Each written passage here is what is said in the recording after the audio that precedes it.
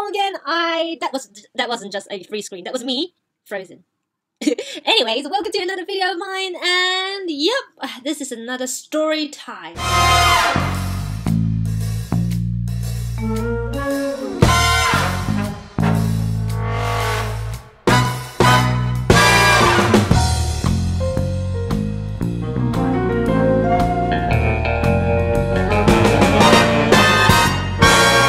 My mom's a great cook, a fantastic cook, the best cook that I would ever wanted. Because she, whenever we go to a restaurant and try something nice, she can always make it at home. She will just taste it and then, okay, I know how to make it. And the next day she's going to make the same thing out of it. So she's a great cook. But I would say every great cook will always have at least one disaster.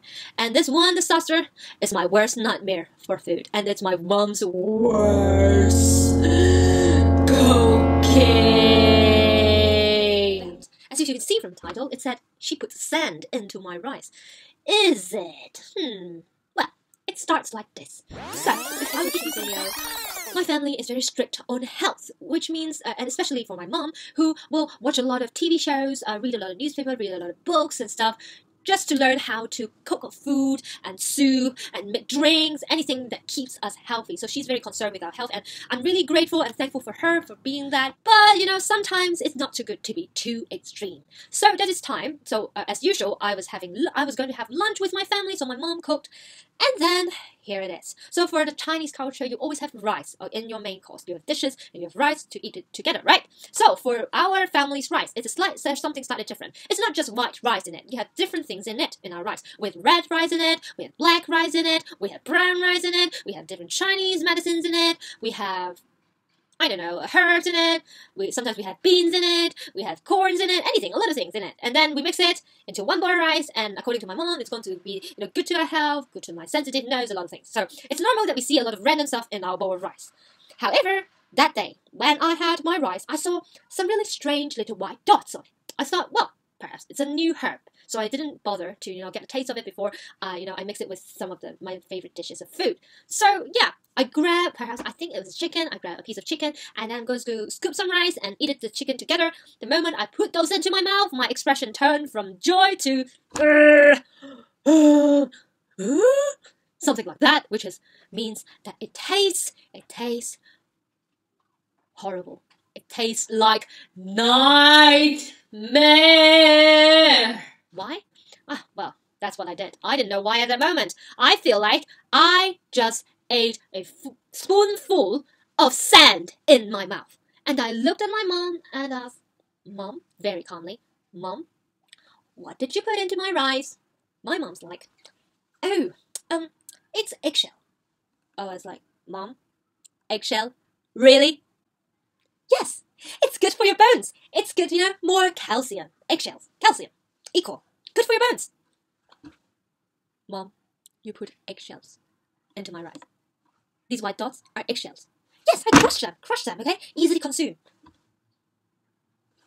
She puts eggshells into my rice, and oh my god, that sensation. I can never forget. If you don't know what that feels like, you can try yourself. You can either crush the eggshells, put it in your rice, and mix it and then stuff it in your mouth, or you can go to the beach and then grab a handful of sand and stuff into your mouth. Then you know what the sensation is like. You will never forget that.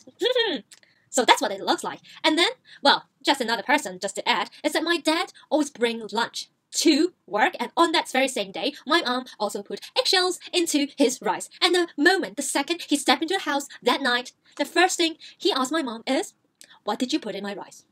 My mom, knowing what I react, said very softly, I put eggshells into your rice. My dad was like, eggshells? It's me. Yep, that, eggshells. My dad just shook his head and said, please don't put eggshells into it anymore. Please! And then for the rest of the month, we were always frightened, skeptical when we looked into our rice. Whenever we looked into our rice, before we put a spoon into our mouth, spoonful of these rice in our mouth, we looked at my mom and asked, did you put eggshells into the rice today? My mom's like, no! We still don't trust them. We just looked at her skeptically.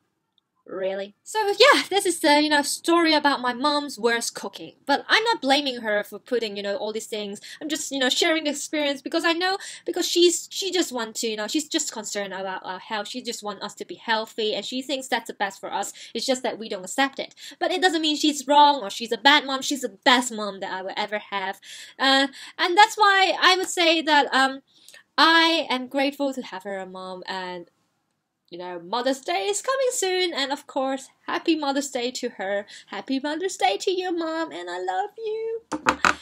Anyways, what's your mom's worst cooking? I know a lot of moms have their worst cooking, but still, we love them, right? So yeah, if you want to share it, comment below and tell me what's your mom's worst cooking. Share your story like me. And always remember to, give a big thumbs up and subscribe. Anyways, thanks for watching, and of course, end this video by saying remember to stop existing, start living, and be alive. Bye!